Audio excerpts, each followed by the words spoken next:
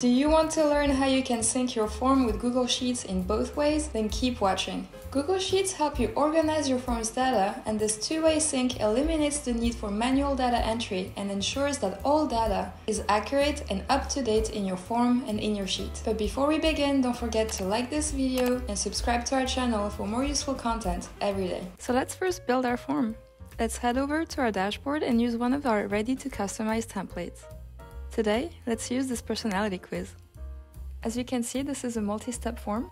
You can add new fields, remove fields, or move them with drag and drop. Okay, so now that we have our form, let's sync it with the Google Sheet. Head over to our dashboard and right-click your formula. Then select View Responses and go to the Integrations and Webhooks tab. Click on the Connect to Google Sheets button, sync your form with the sheet you want, and save changes. Make sure you have the sheet's name as shown in your Google Sheet. Then open the form and submit a new response to test the connection. Great! You should now see the response in your Google Sheet as well as the formula's responses table.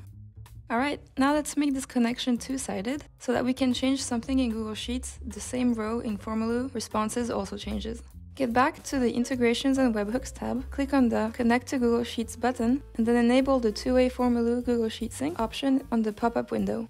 Now let's save changes and go back to your Google Sheet to set up the two-way sync option. Let's open our sheet, and on the menu under the Extensions menu item, let's choose the App Script option. Now we are going to delete everything from the opened editor and paste the following script instead. Now let's save the changes from the Save icon on the menu above the editor. After saving the function, we can now go to the Triggers part and add a new trigger. On the open pop-up, we are going to change the Select Event Type field to On Edit. Also, let's change the failure notification settings field's value to notify me immediately, and save the trigger. After saving, as you can see, it asks us to give access to the trigger so it can implement the updates. Let's give the access so it can sync the data completely. And we're done! Once two-way sync is enabled, any changes made to the Google Sheet will be reflected in the form. Now let's test it out. Let's edit this row in Google Sheets and change the name to Bart Simpson.